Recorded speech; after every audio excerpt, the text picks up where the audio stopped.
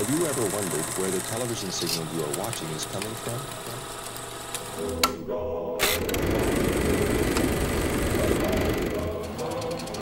Welcome to True North.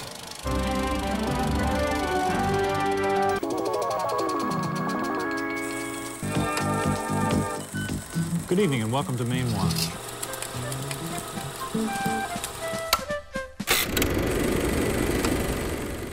Welcome to From the Vault, a celebration of 60 years of Maine Public Television. On this episode, we take to the skies for two programs that feature ballooning in Maine. Our state is home to a few historic ballooning milestones. The first successful transatlantic flight in a gas balloon began at a potato farm in Presque Isle on August 11, 1978, with the first successful hot air balloon flight across the ocean taking off from Sugarloaf Mountain on July 2, 1987. Another first began on September 5, 1992, and that's what we will feature in our first program. We will go back to 1993 for the Great Transatlantic Balloon Race. 5 international teams set off from Bangor for the first ever balloon race across the Atlantic Ocean. It was a daring proposition, with only 5 successful crossings having previously been made out of 16 attempts, with 3 resulting in death. You meet the people involved and fly along to experience the danger and magic of ballooning across an ocean. Then we check out a variety of transportation methods as we go back to the year 2000 for an episode of True North. We start with the annual Great Falls Balloon Festival in Lewiston. Now perhaps you went to this year's event, which has been a yearly attraction since 1992. Then we trade air for water and sail along with the Agamogan Reach Regatta, an annual event since 1995, with the most recent one just a few weeks ago. Then we hit the road and head to Gardner to visit Cruise-In Night at Ainsley's Market.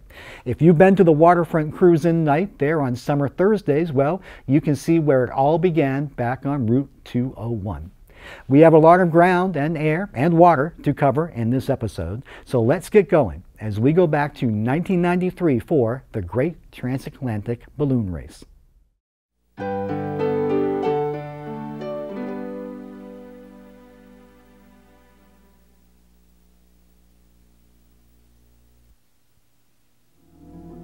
Since the beginning of time, human beings have wondered about the vast expanse of the Atlantic Ocean. To cross it has been a quest of many great explorers: Columbus, Magellan, Lindbergh. Today, crossing the Atlantic is an everyday occurrence. Aircraft crisscross the ocean constantly, but only a handful of people have crossed it in a balloon. To cross it in a balloon is an adventure requiring experts and the latest technology.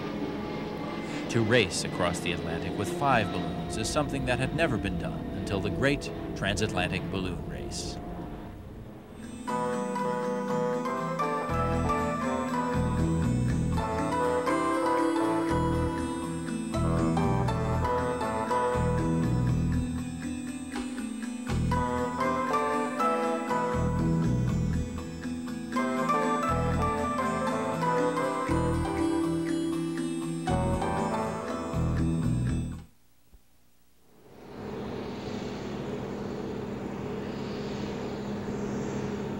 Five teams arrived in Bangor in mid-August 1992 to prepare for the first ever transatlantic balloon race. They came from the countries of Belgium, Netherlands, Germany, Great Britain, and the United States. The teams consist of many of the world's most renowned balloonists and adventurers. Among the more colorful figures are Wim Verstraeten of the Belgian team. He was the first person to fly over Mount Kilimanjaro in a balloon. His partner, Bertrand Piccard, holds the world altitude record in a hang glider at 15,000 feet. Jochen Mass of the German team is a Formula One racing champion and a winner of the Le Mans 24-hour race. His co-pilot, Eric Croft, flew a balloon across Australia in 1988. Evert Lohman of the Netherlands is a transatlantic veteran, having made an unsuccessful attempt in 1985. Richard Abruzzo of the United States is the son of the legendary Ben Abruzzo, the captain of the first balloon across the Atlantic. Don Cameron of Great Britain is one of the architects of the balloon race and the designer of the identical balloons the teams will be flying. His co-pilot is Rob Bailey, television producer for the BBC. The dream of 10 years that's coming true. Don Cameron and I had the idea when we were at a balloon meet in the United States, down in New Mexico, in 1982. At that time, the Atlantic had only been flown once successfully, and that, of course, was by Richard Abruzzo's father's team. And we got together with a load of pilots down there, and we said, hey, wouldn't it be great to have an Atlantic balloon race? And they all said, sure. It's a kind of obvious idea, really, because there was the race to be first across the ocean, and then since then a number of balloons have done it. But it's such a wonderful sport. It's just a combination of human and technical things that it deserves to be kept going. And by racing, it gives it a forum to do that. For Don Cameron, the race is more than the challenge of a new balloon design. It is a rematch with the Atlantic. He was one of the first to attempt to cross the Atlantic more than a decade ago. His team made it to within sight of the European coast, only to be forced to ditch in the ocean. It was more than disappointing. We felt quite good. We'd got further than anyone else ever had before, and we thought we'd do it next year. But unfortunately, an American team did it 3 weeks later, so that was frustrating. I invited Don onto a program I was working on about 10 years ago, a children's television program. And the main reason was to have him talk about his transatlantic attempt he just made. And I was so fascinated by this, I decided it would be a nice sport to carry on with.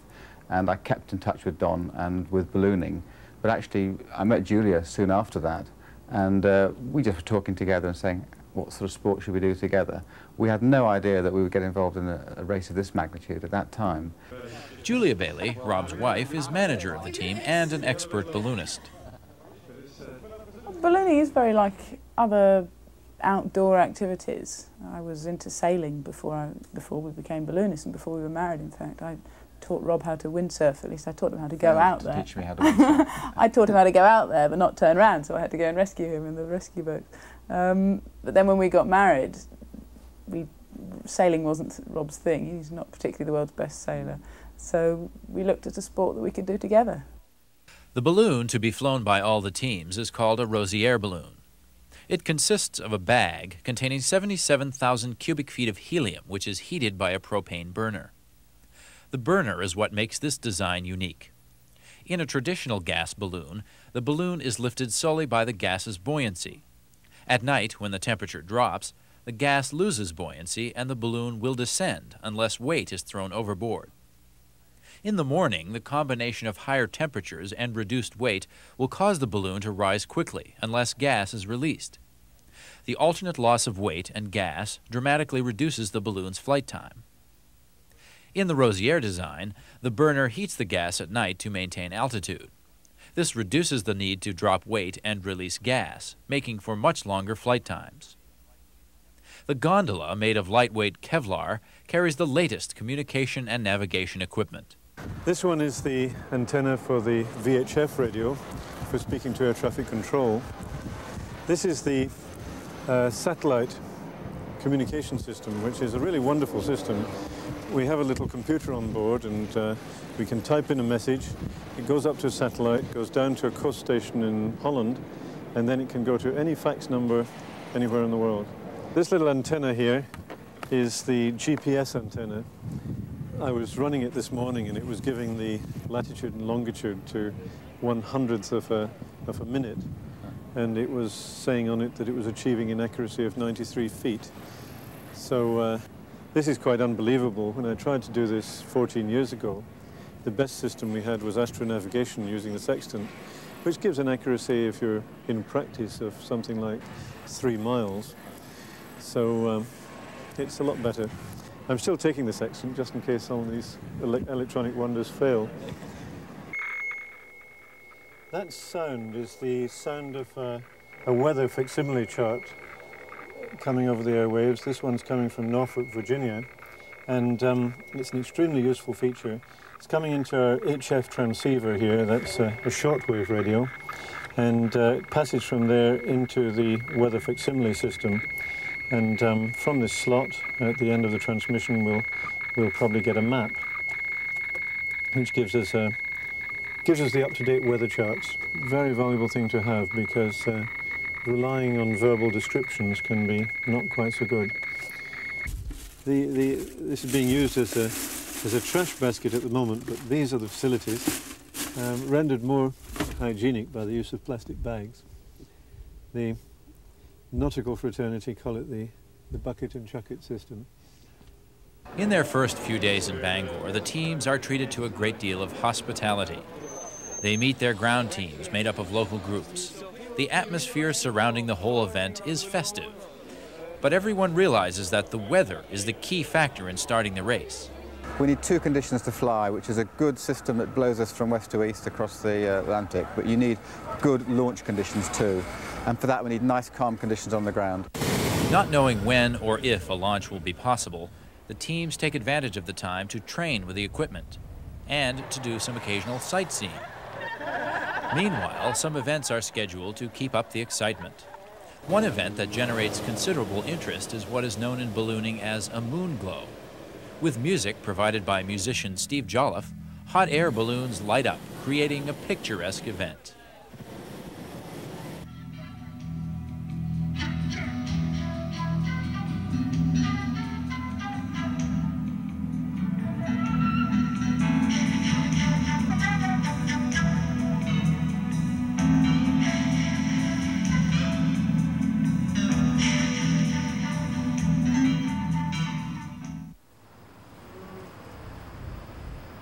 But after the partying is over, the serious business of waiting continues. Time after time, the race is hampered by either dreadful surface conditions or an airflow pattern over the Atlantic that would steer the balloons way off course. And the teams are becoming anxious. The Atlantic flow is deteriorating as fast as the local conditions are getting better. So it's very frustrating, and of course we're getting very worried because we don't have that many shopping days left, as somebody put it. But just a few days later, weather conditions have changed. Looking very good at the moment. We have quite a big area of high pressure over the Atlantic and high-level tracks going over it. So it gives the opportunity on paper to fly, not only fly over, but to fly over in good weather the whole way. It's rather slow, but we don't mind that if it's true. With weather, you just never know. So we're going to be cautiously optimistic at this stage. After the final weather briefing, the teams begin to make preparations to move the equipment to the launch field.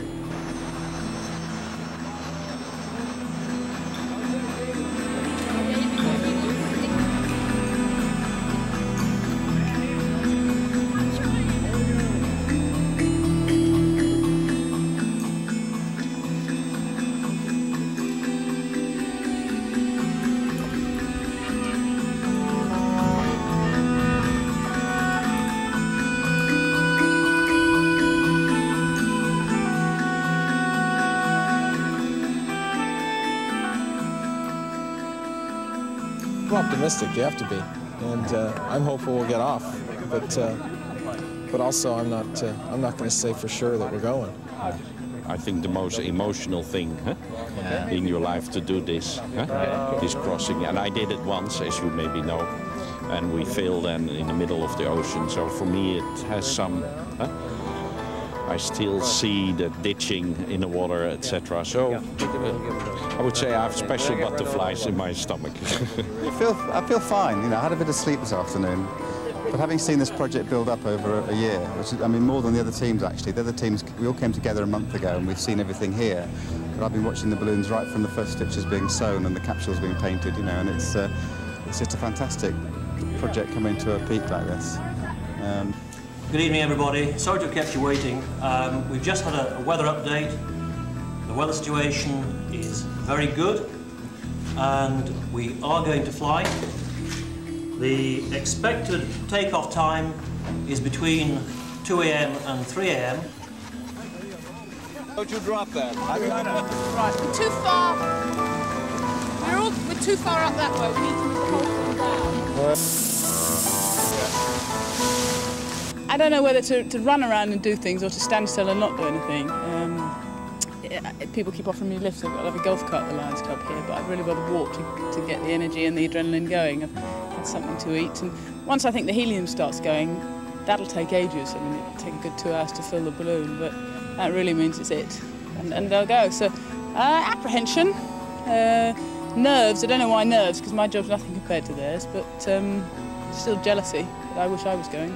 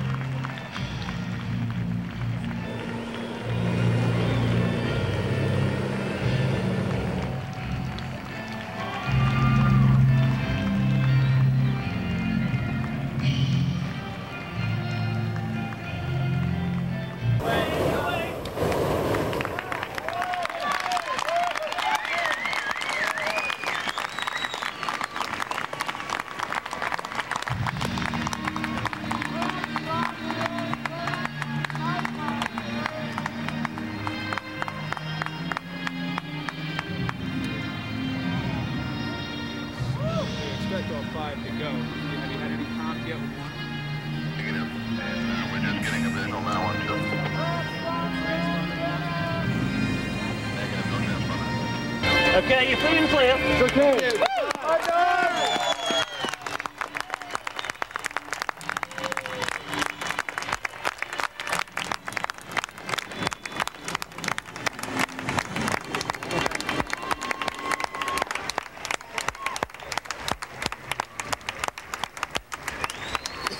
Okay, guys, get the light shot.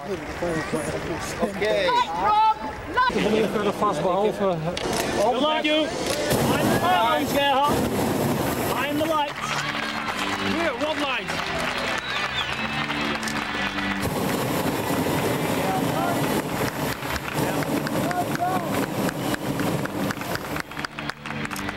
Right.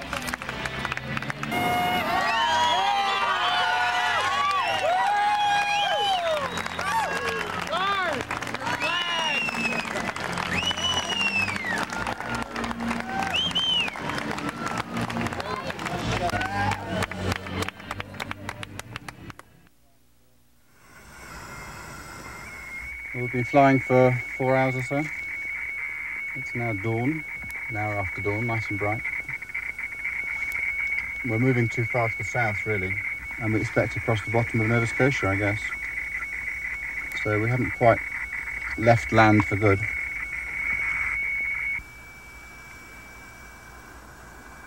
Well, we've called Moncton on the radio, the Canadian air traffic we're running through, and they assure us that the noise we've been hearing is one of the foghorns coming up from Yarmouth. There are 15 foghorns down there, and they're all grown at various pitches. So from 9,000 feet below, we're hearing foghorns. So there's no panic, there's nothing wrong with the balloon.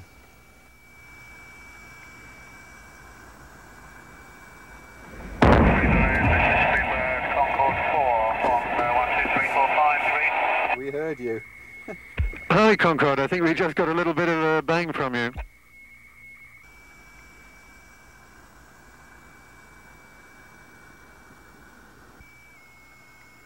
We floated between about 7,000 and 12,000 feet for most of it. Above 10,000 feet we were using oxygen to breathe. I was surprised overall how hot it got. I took clothing, a lot of thermal insulation clothing. We had these warm coats which we could have wrapped up in. Embarrassing shots of us sitting around, Don in his string vest and me in my briefs, just keeping cool in there. And so that we can hear it.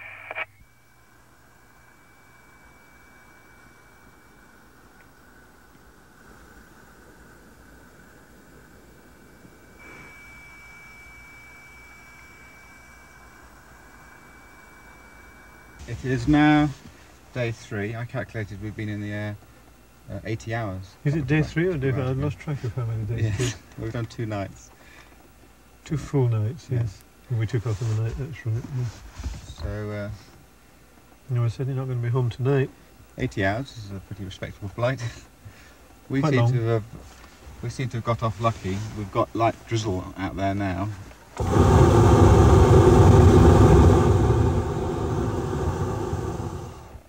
But Chrysler 2 had huge problems. They had heavy rain, flying through rain all night.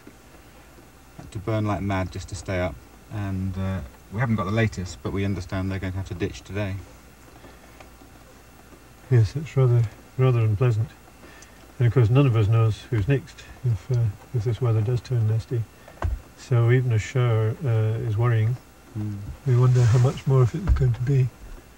But the rain we've had is clearly nothing like the rain that was suffered by the Germans. Well, we are still airborne, but we are close to the water, and our gas is nearly over. Are you planning a ditching then in the near future?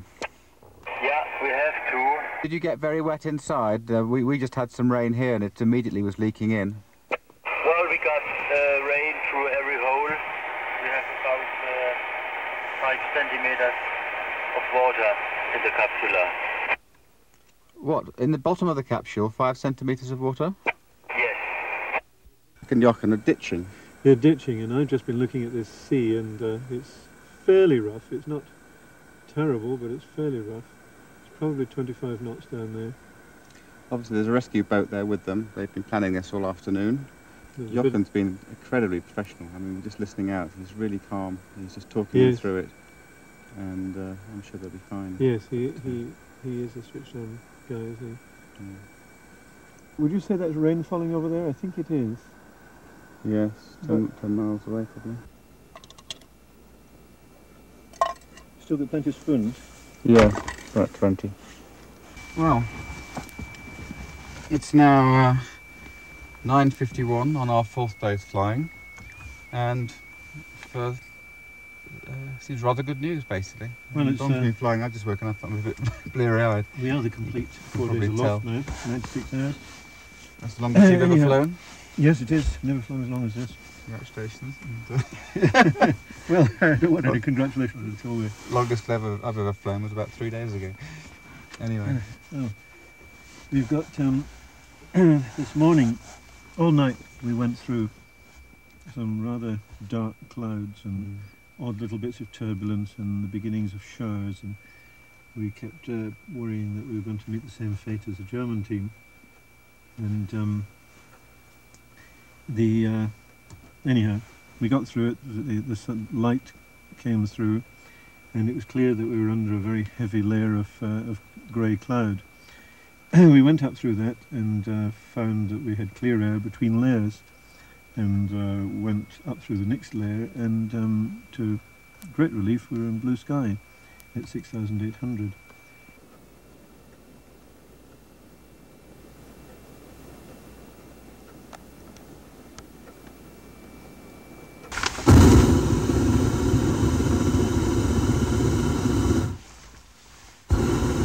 That's it.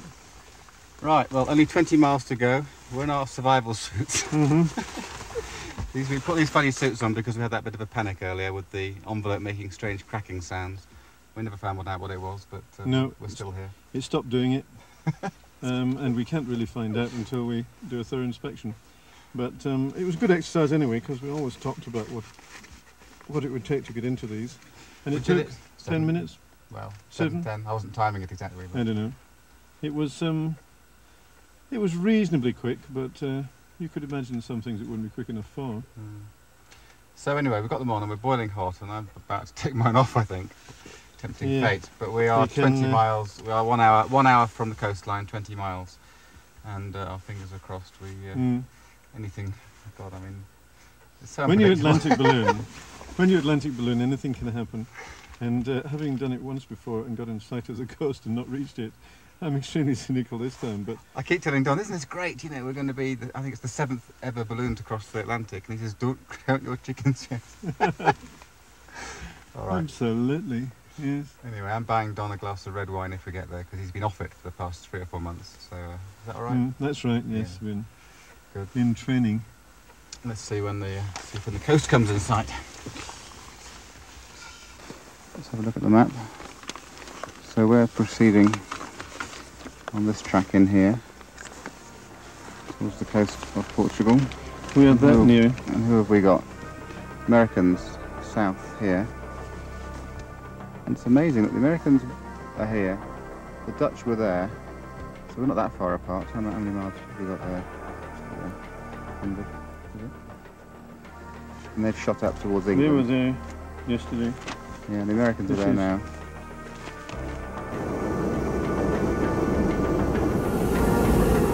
Give me 927. You're nice, sorry. Come on! Cut the trail off! I'll run down.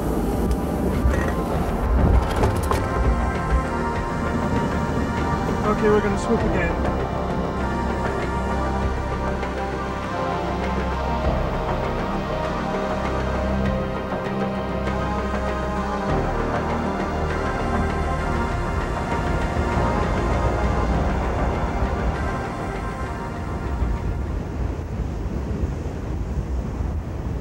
It's a marathon doing an Atlantic balloon flight, but quite an adventure, and I think it has a happy ending. We're in rather a nice spot. The balloon's in one piece, we're in one piece, and we're in Portugal.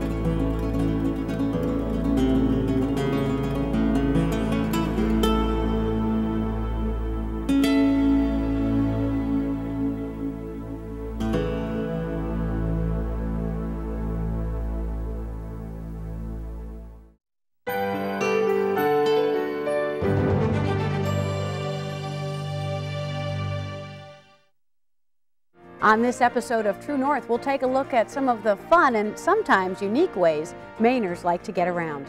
We'll take a flight on a hot air balloon and get a bird's eye view of Lewiston, Auburn at the Great Falls Balloon Festival. We'll find out why wooden boat enthusiasts make an annual pilgrimage to the Eggemoggin Reach Wooden Boat Regatta. And we'll step back through time to the era of chubby checker and cool hot rods at Cruise Night in Gardner. That's coming right up on True North, the Maine PBS series that celebrates our rich cultural fabric, one Maine story at a time.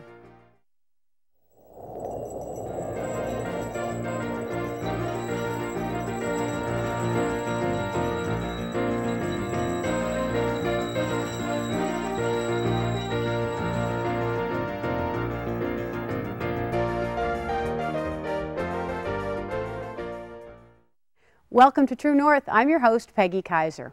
Mainers are certainly known for their practicality, their Yankee ingenuity, and their appreciation for quality from the past.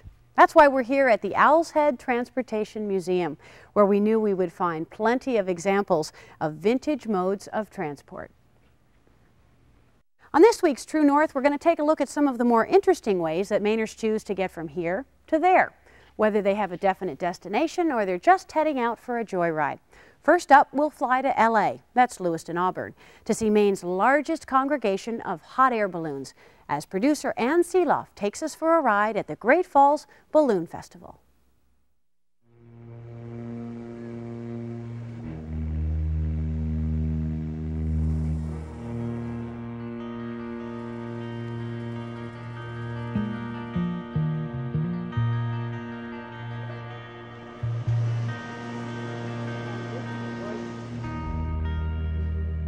Normally, I'm pretty scared of heights.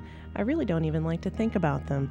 But for some reason, I have always wanted to take a hot air balloon ride. I think my desire to try this was mostly to get a chance to see the beautiful scenery from up over 1,000 feet in the air, but also to experience what it's like to float rather than fly through the air. And the Great Falls Balloon Festival in Lewiston, Auburn is a wonderful way to experience it. Ballooning is a very solitary sport, and this gives us a chance to all get together and swap stories and have a little fun, and we enjoy the show as much as anybody else does. Most of the festival participants here have come back year after year after year, so we're getting a reputation in New England as being one of the premier festivals, and I believe we're one of the top 2 or 3 largest in New England as well as far as the number of balloons go. The festival's in its 7th year. It started as a project for the Chamber of Commerce. When we were looking for some reason to attract tourists, or some way to attract tourists to Lewiston and Auburn. We have a pretty blue-collar community, and we saw the tourists going into the mountains, we saw the tourists going up the coast, and we were trying to figure out ways to do that. And the Balloon Festival came out of that, one person's idea, and we started from there. What started as a small festival for just a few balloonists has turned into a major event for the Lewiston Auburn communities.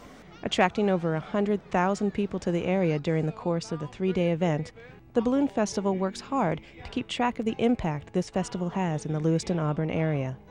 I hear this is the best pizza in the whole place. Oh, yeah, right. Is that true? Oh, yeah, no doubt. Hey, Something else very special about this festival is that all the food vendors are non-profit groups.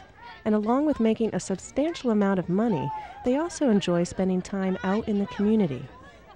It's a fun event. We have a good time. We make money that helps out a lot with services like Meals on Wheels or congregate meals or services helping seniors in their home. We find it's real rewarding for employees to come down and put in their time so that they feel they've been a part of it. It's a lot of fun. We're going to raise money for cheerleading, and we're hoping to get friends. I don't know.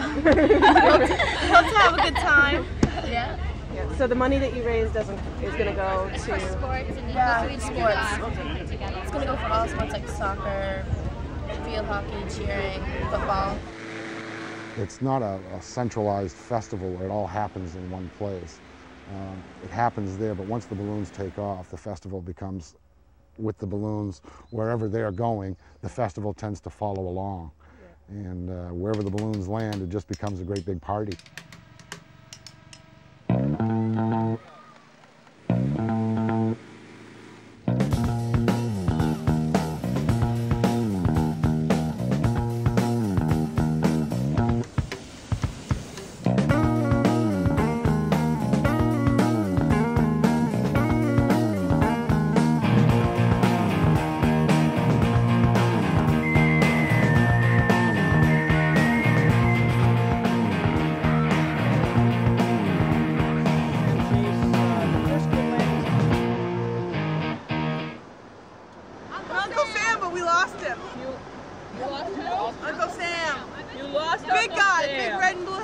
you seen him? What are you?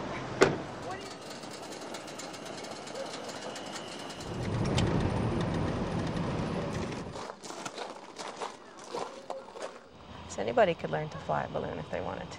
All Or it they takes have is like classes? Or time and money. Time and money.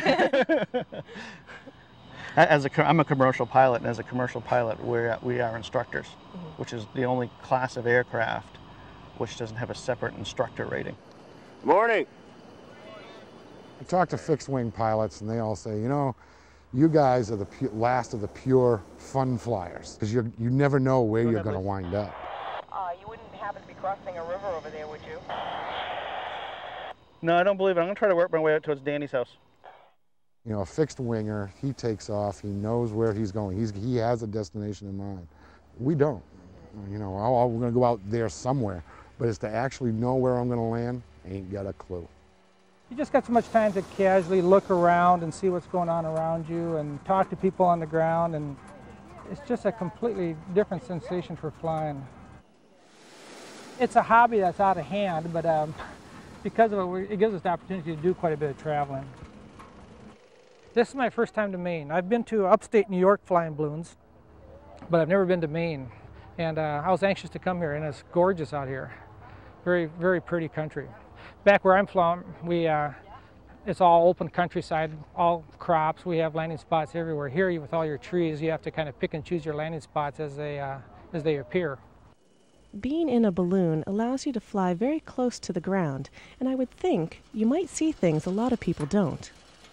It's not unusual to see someone out on their deck clothed less than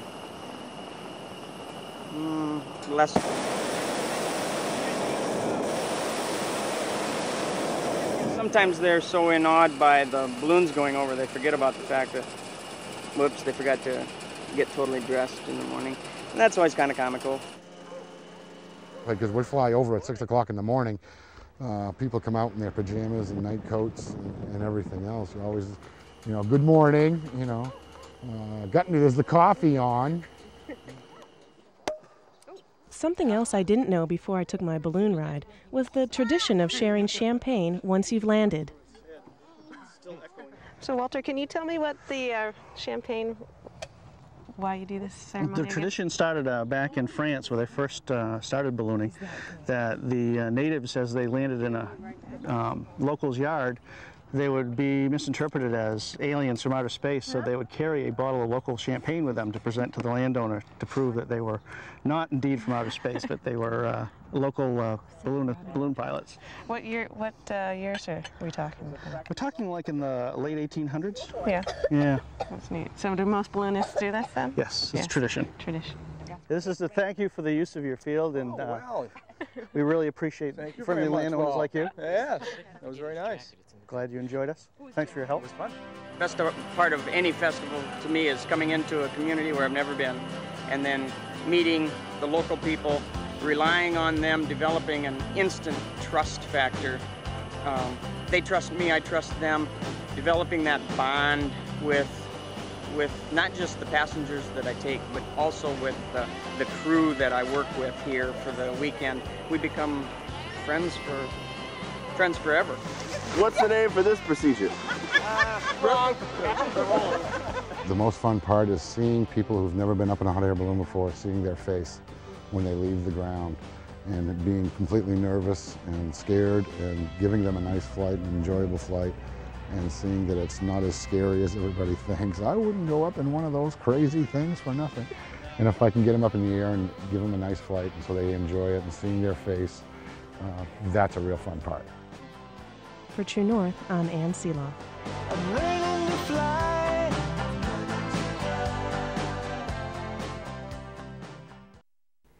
There's nothing quite like a hot air balloon. Its silent passing and drifting at the whim of the wind make it one of the least practical ways of getting around, but certainly one of the most romantic. But romance can be found in many places. The sea, for instance, can be one of the most romantic and timeless settings.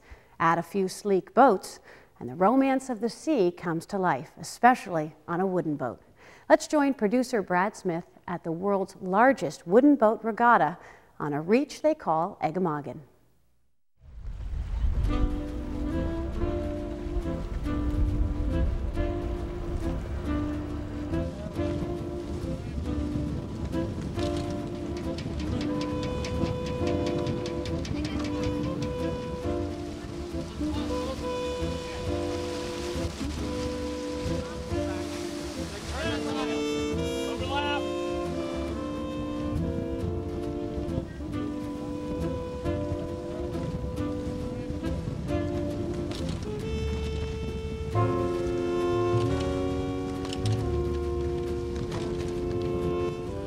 there is something about these boats that touches people, somewhere deep.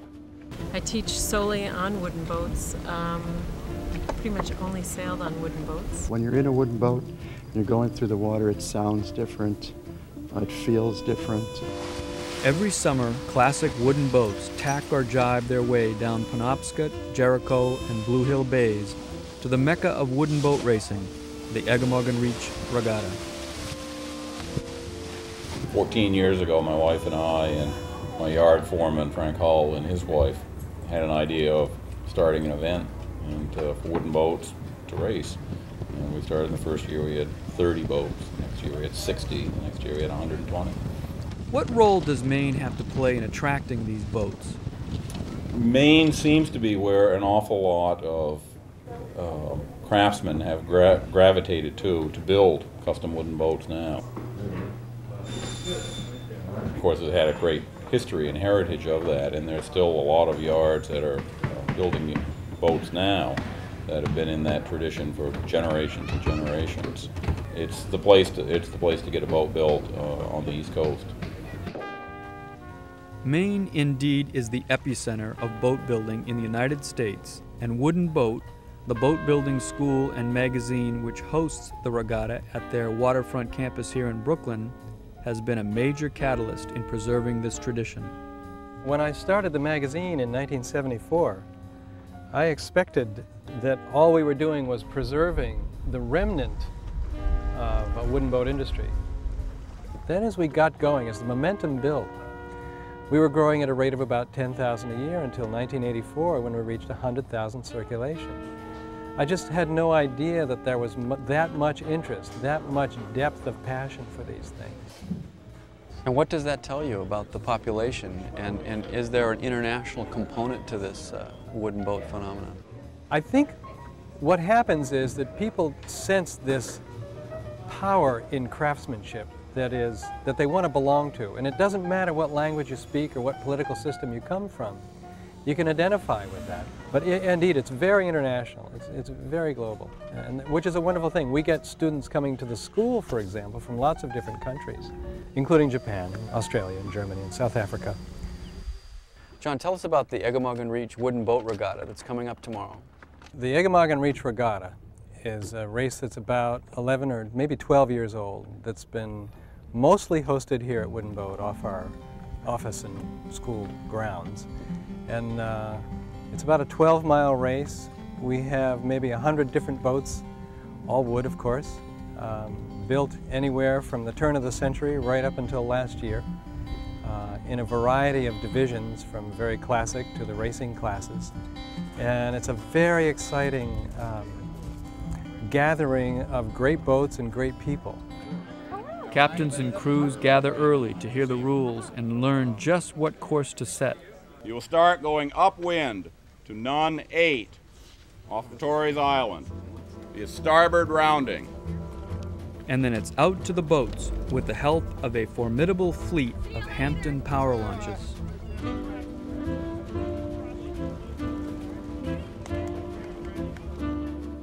Some of them are very serious racers. Some of them are they just love their boats, love gathering with other owners of these boats, and they sail around the course to have fun.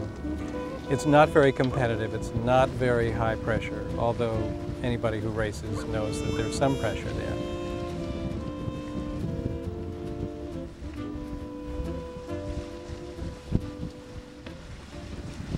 With 100 boats in the fleet, the race takes several hours to finish, but it's a glorious day for all those able to sail. Rockin' in a wooden boat.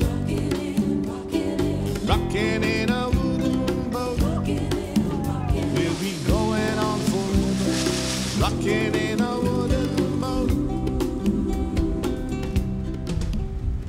It's putting you out in nature.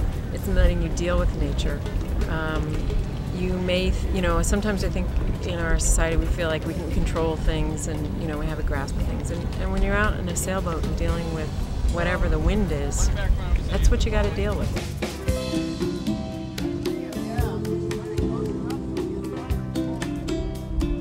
I cannot prove this scientifically, but I insist that wooden boats have a soul.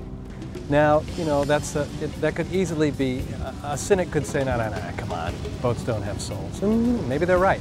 But for me, they do. I think for most people who have wooden boats, they do. There's something alive about a wooden boat.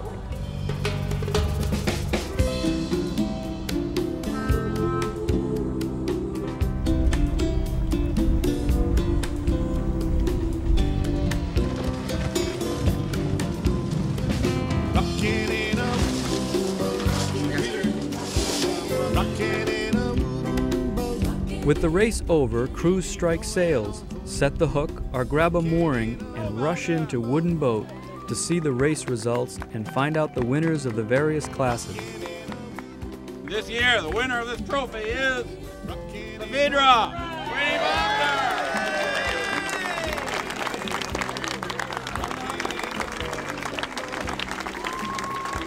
And the varnish. Hey, come for you. Nelson, I need some help here. The big winner this year is Saphedra, the 51-foot ketch built in 1965 by Paul Luke in East Boothbay. Skipper Queenie Foster gathered her crew just before sunset for a final word. Great time. Absolutely loved it. Fabulous. Thank you very much, Queenie. You're welcome. A great day. You couldn't ask for anything more than we had today, and just great competition all the way around. Just a great day. Well, I love sailing on Saphedra. She's a very powerful and beautiful boat at the same time, much like her skipper, Queenie Foster. Thank you very much, Queenie. It's taken us a long time to learn to sail her, but she's always been a great boat. Just took us a while to learn about the boat, and she's an Augie Nielsen design, and Augie never designed a bad boat or an ugly boat. We feel lucky to have her. Great. Well, congratulations. Thank you very much. All right.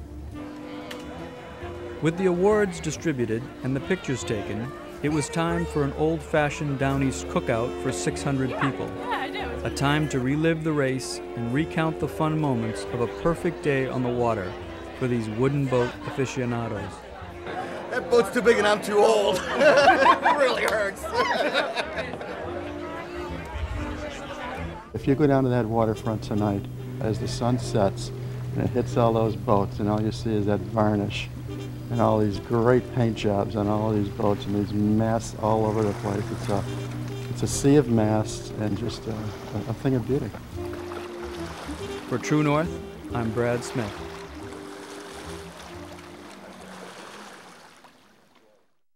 Maine is home to the best boat builders in the world. It's no wonder that wooden boat enthusiasts make the annual pilgrimage to the waters off Brooklyn and Center Harbor to rekindle their friendships and celebrate the souls of these wooden craft, often with beautiful names like Wandelier, Serenity, and Free Spirit. It's also interesting how we have a tendency to apply human qualities to our modes of transportation. That is certainly the case with our love affair with the automobile.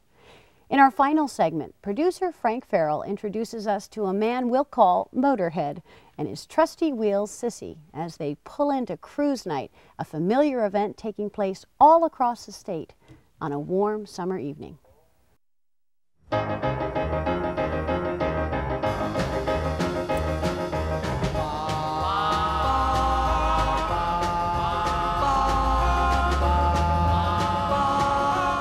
My name is David Clapp. We're on our way to Cruise Night at Ainsley's Market in Gardner, Maine. Everything, 454s, 59 Cadillac convertibles. I got my cruiser here. It's low and slow, but hey, we're cruising. Any day now we'll be right there. Let's go to the hot hole, baby. Let's go to the hot hole, baby. Ainsley's is your typical Down East gas station mini-mart combo.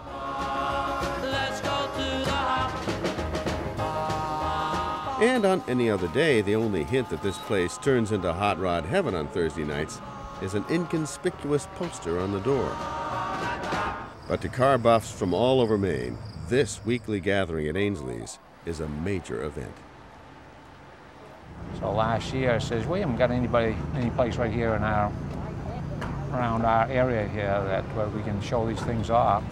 So last spring I called up about 20 people one night, and that was on a Wednesday night, and the next I said, come on down tomorrow night. So we had 20 cars down there on a Thursday night, The next Thursday, then we got flyers out and around. Next Thursday night we had about 40, then 80. Then out there we've had over 100, and we've had like 220 people here, 220 cars on a good night. And tonight we'll have 150 cars.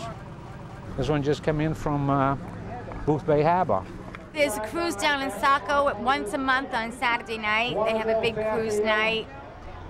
Small cruises, there's one in West Gardner at Fuller's Market. It's the third Saturday of every month.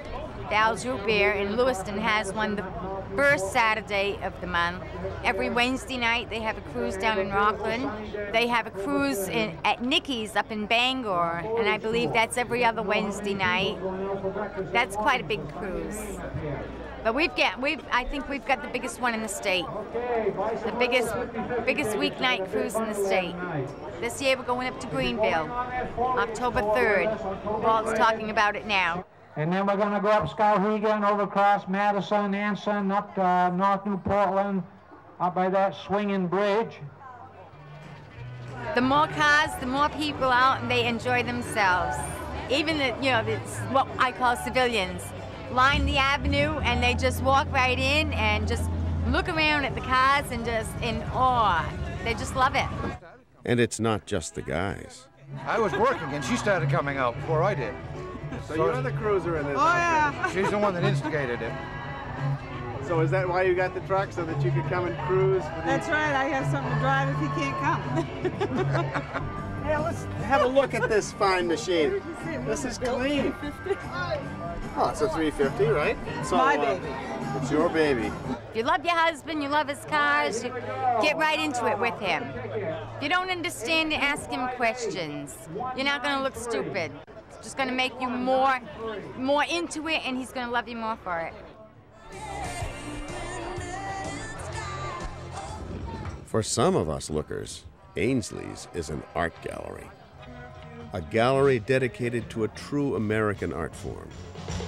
I'm picking up good vibrations. She's giving me the excitations. I'm picking up good vibrations. She's giving me the excitations. I'm picking up good vibrations. She's giving me the excitations. Picking up good vibrations.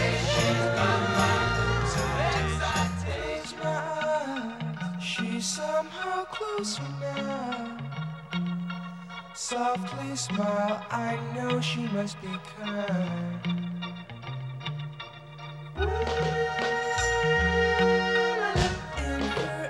And what would cruise night be without the essential cruise night food of choice? The most important part is not eating the napkin. Peel the napkin back.